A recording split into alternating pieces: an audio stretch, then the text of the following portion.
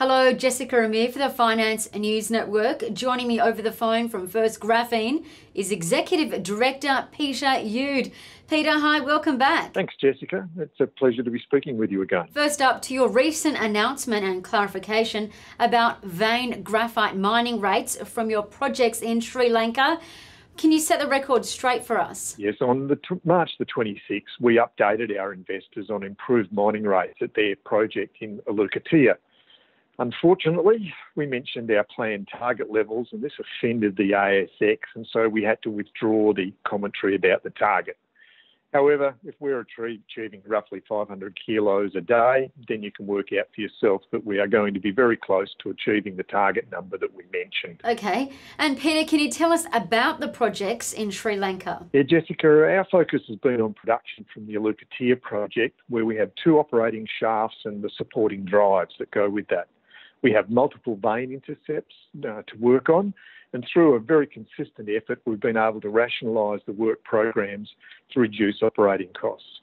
Our ongoing training efforts have ensured that we have improved standards, both safety and operating standards, and increased efficiencies.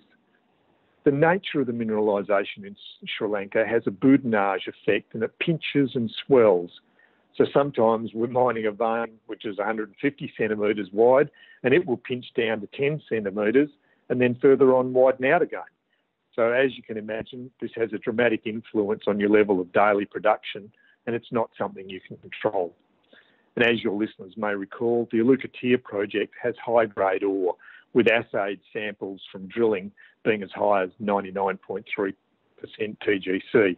So this makes an excellent raw material product for use in our graphene production facility. Thanks, Peter. So when will FGR update the market with actual mine production? We'll be looking to provide updates in future quarterlies as we go forward. You must keep in mind that mining is a small aspect of our business, and it's being undertaken for risk mitigation on the supply of high-grade graphite for the more significant focus of graphene production and associated IP developments. Also, we remain the only company to have been granted a new Class A graphite mining licence in Sri Lanka for 25 years. Last question now, Peter. I understand you do have a booth at IDTechEx in Berlin next week. Yes, I work with Tom Keenan, the Sales Director at IDTechEx, and got a good location in the Graphene Pavilion. The Graphene Pavilion's an initiative of the Graphene Council, of which we are a corporate member.